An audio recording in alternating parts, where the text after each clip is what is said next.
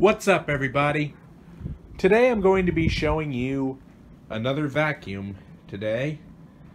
This here is a Dyson DC14 Animal upright vacuum. This is not mine. I am actually cleaning this for my aunt, who actually brought it in to me to have me service the thing. And it was horrible when it got into my hands. These cyclones were all caked up with dust. The filters were dirty as hell, and even the brush roll was literally caked up with nothing but hair. But I was lucky enough to save it. And one thing I would like to point out, serving this thing, for those of you who aren't Dyson professionals, you're prepared for quite a treat.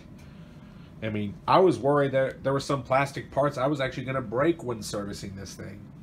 But it is now back together and working perfectly.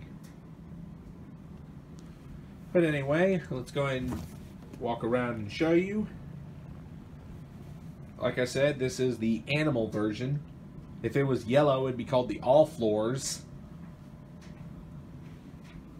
And I want to say this might be an older model, judging by the handle design, because I remember some newer models of the DC14 had the handles actually mounted up here, but this one's actually pulled back here, kind of like a DC15, which that came right after this. Fun fact, it was actually the first ball Dyson to be released to the US. This DC14 was an upgrade from the DC07, and it's got Root 8 Cyclone technology for no loss of suction. So there's some dirt that I've picked up already, but it's a very nice and large dust bin. And you gain access to the cyclones for cleaning. You just pull the top here, and there's the filter. You can actually take out the filter, and you can actually wash the insides of the cyclones with water. Just be sure all the dirt gets out. Even the filter is washable and reusable too. Oh, and right here is where the post motor filter is mounted. If you push this little red tab down, it releases the trapdoor. Power switch right up here. Nice little translucent color to it. Right here is the brush roll on off. There's for bare floors and there's for carpet. And speaking of brush roll, let me go and show you that. This is how the brush roll is designed. Well, at least the clutch models, that is. Those of you UK guys watching this probably have, or at least have one that does not have a clutch. This is what they look like. You could just turn those two screws and this whole bottom plate pops right off. Easy for brush roll servicing.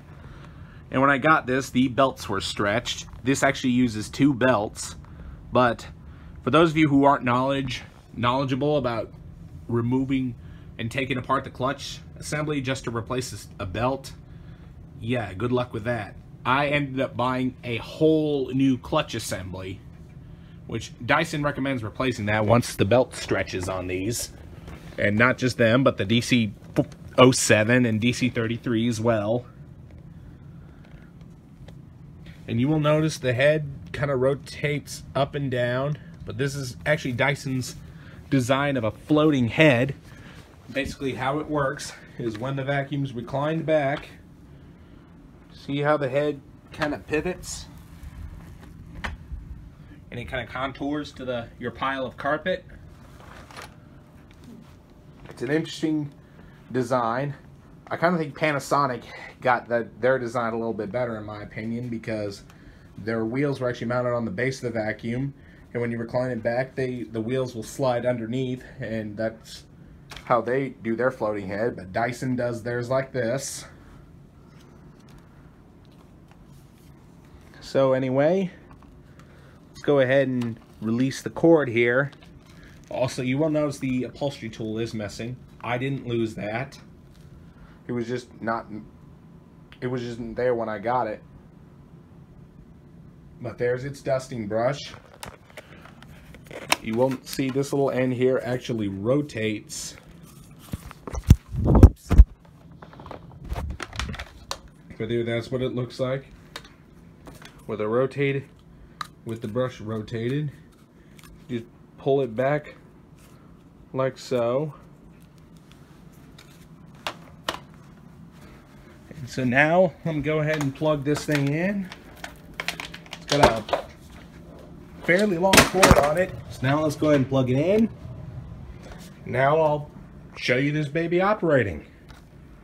Turn the power on.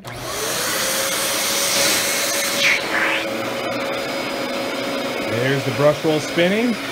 You will notice right there that there is actually a suction diverter inside here that diverts suction going to this end of the hose right here. And if you recline the vacuum back, it diverts all the suction to the vacuum head and the brush roll turns on.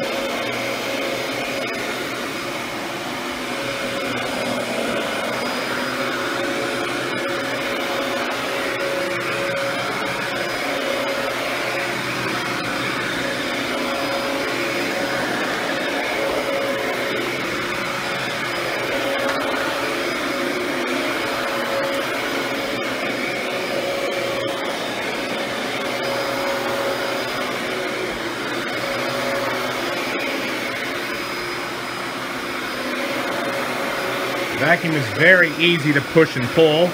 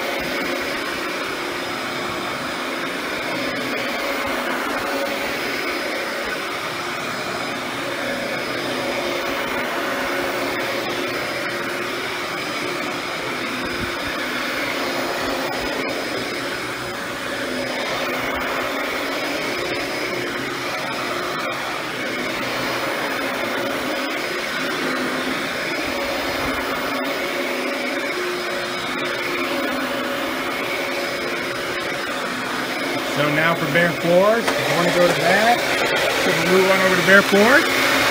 Pull that knob to turn the brush roll off. Now you can clean your bare floors.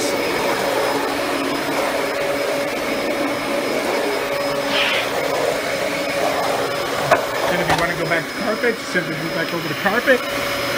Turn the brush roll on.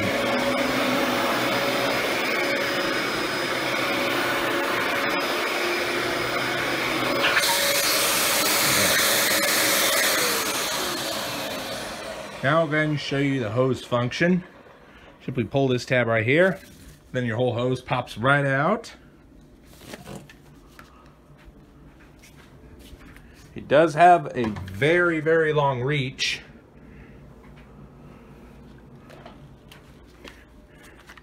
And also if you press these little two tabs together, then this end of the wand will pop right out.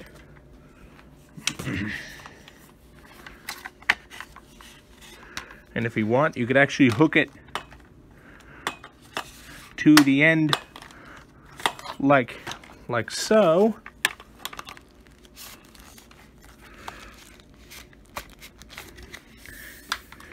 It's not very easy to do one-handed, I could very sure tell you that. But once it's on there,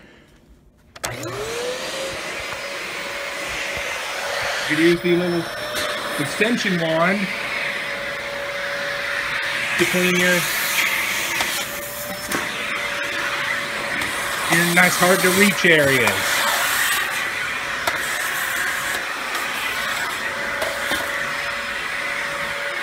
I will say the suction is insanely powerful. You heard that noise? There's actually a little relief valve that opens when there's too much suction being blocked.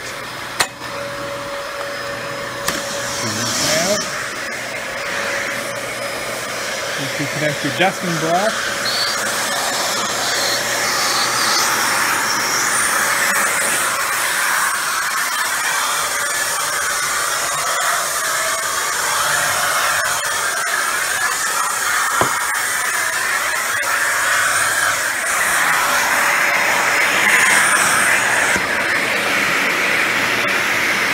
Now the crevice tool. I kind of like how it's kind of indented like that, so you can get into your couch crevices a little bit easier this way. Probably would work a little bit better if I hooked the tool in all the way.